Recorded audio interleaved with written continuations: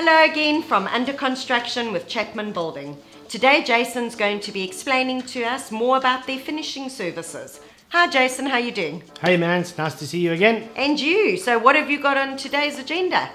Right, so today we're going to talk about finishing. So for those that don't know, in the building industry, that's obviously the thing that happens last.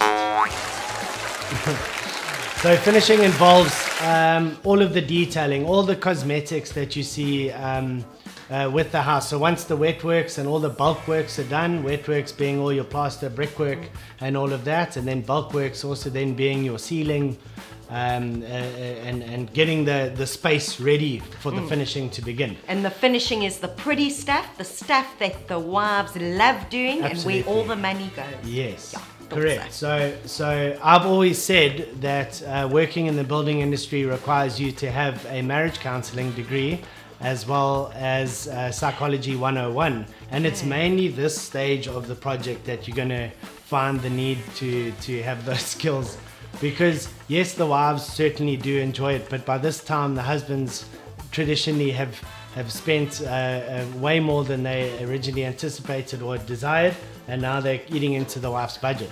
So naturally these things occur.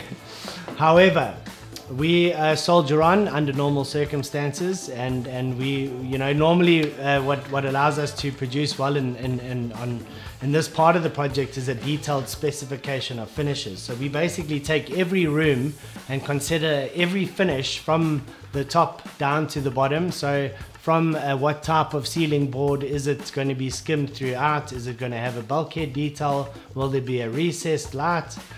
Do we need to make provision for any blinds or curtain rails? And then once we know what the ceiling looks like, then we consider any cornice detail. Is it going to be a cornice? Is it going to be a shadow line? There are umpteen shapes, sizes and designs, so we need that specification. And then we work our way down to wall color and then floor finish, and then do that per room. Yes. And repeat, you know. So you're obviously going to find a few things that are going to cross and be the same throughout, but that detail is imperative to making sure that you can execute the project, you know, efficiently and neatly. This finishing process actually starts early in the building process, doesn't it? Because I have no doubt you have come across clients, they change their minds through an entire build a number of times. Yes. So it is inevitable, it will happen, and to be completely honest, it is the right time to make changes, you know, rather than finish everything and then go like, okay, let's move that plug, you know, or shift the cupboard, you know. So there's a lot of planning that goes into building. So when changes are made, yes, it does disrupt. But what I think a lot of people need to also know and understand is that when a change occurs, you have an effect on time and you have an effect on cost. So you'll never achieve the three statuses of time, cost and quality. You're always going to have to give up one of them to achieve at least two of them. So you know, and that's nowhere you know, more true than at this stage of the project. So you know, the good thing about finishing is building is an imperfect science. So we're taking, you know, massive structures and we're working down to plans and, you know, big blocks and cement, but we're working on plans that are down to the millimeter. So, you know, we've got all of this very bulky work and what have you that we put together, but at each stage we afforded an opportunity to refine the finish, to allow us to, that when we get to that last coat of paint where we've got a micro-millimeter worth of thickness, you'll measure that wall and it'll be bang on square, you know. But it could have been 20 mils off before you plastered. But again, you got plastering, it allows you to fix. You got skimming, which allows you to fix and refine. So, you know, we certainly take pride in making sure that at each stage, each day of the finishing process, we're using it adequately and correctly to achieve that perfect finish. Yes. And with talking about finishing, so often, and I've seen it for myself, just with people I know, is that somebody sees a paint that they maybe like, but it's on a paint card, and then when it gets put on the wall, it's totally different. You have to deal with these sort of things, like tiles arriving, that's floor tiles, that somebody might think, oh, that is my perfect tile and I've chosen that. How do you deal with this? Do you go with clients to select it? I know you do work with architects and interior decorators and the likes of them. But this part of the process is so important. Yeah, look, it's personal. So we may not be the same as a lot of other companies or what have you, but we prefer to put it onto the owners to supply. It's your tiles. You know what you like. I mean, I can suggest to the nines what I like and what have you, but once the contract's over, I'm out of that house. You're gonna live there, not me. Correct. So you know what you want. Choose your tiles and spend time and iffing and butting, you know, do the due diligence, because I know in my experience this is what I like. You know, I know that the trends are this. Yeah. But that's me. You know, it is really you.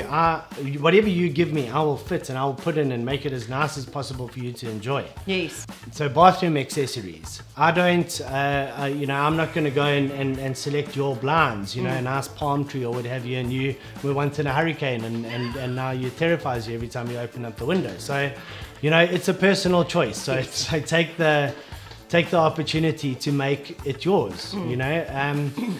So, and yeah, paints, I mean, you know, paint's a tricky one. You know, it's always good to stay within, you know, what's popular and what have you. Feature walls and what have you can get very flamboyant and exciting, and some very bright colors that you didn't even expect were on the spectrum seem to appear. But it is also, we work with quite a few interior designers, which, to be completely honest, make our life a whole lot easier. And as the client, especially people that don't know or don't have experience with renovating, getting an interior designer involved to whatever degree of their service that they offer you, whether it's just specifying or actually following through with other details, it's so good, because it just gives you that peace of mind to know that the selection of finishes that you got is one, quality materials, they're in fashion, they're trending, they're not going to die out very soon, and two, I know exactly what I'm getting and what I need to put in. Yes. And who's supplying what. You know, most often the interior designer will have their network of suppliers, and we will offer what we can and if it's reasonable. But yeah, so we'd encourage the use of interior designers. Like I say, we use a few that are in our network and available on all our platforms to view and all the rest. So yeah, definitely useful.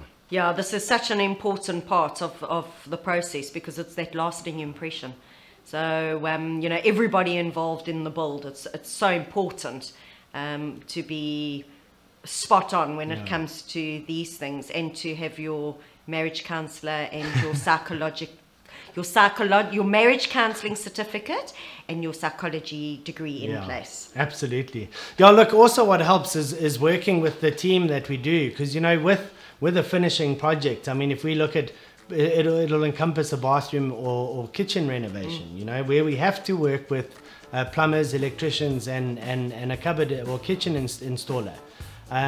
So having the guys that we work with and have worked with for so many years, I mean, the kitchen installer that we work with, we've done over 400 projects with them, you know. And the plumber and electrician that we've used for years and years, you know. So there's an understanding between us. We look out for each other, you know. If I hit someone's plumbing pipe or what have you, the plumber will come and sort it out. But if he goes and messes up some plaster, then I'll go patch it up. So there's a good, you've got that good work cohesion, ethic as well, which is so important. So you each know how the other one works. Yes. I think that's a way better idea than getting Tom from this side, Harry from that side, who have never worked together and don't necessarily speak the same language, let alone the client's language. Yes. Yeah, and I mean, again, on the staff that we employ across, I mean, not only finishing but across the other companies, we don't have a high turnaround of staff. The guys have been with us for years and years and years, and I just hope that it's contest to us, you know, doing a good thing, you know, and if we're enjoying ourselves and certainly believe that we're doing a good thing, then, and that's why the employees are happy and there's no issue, you know. Yes, like every company, you've got your little bumps that you need to get over, but we deal with those. So we've just recently finished off a project now, which I'm sure we'll get some footage and a little walkthrough at a later stage, and it'll be really good to showcase, you know, what we can do and how we sort of take this part of the project so seriously. Thank you so much, Jason. Really informative and just a great understanding of the finishing process for our viewers. Catch us soon on our next episode of Under Construction with Chapman Building.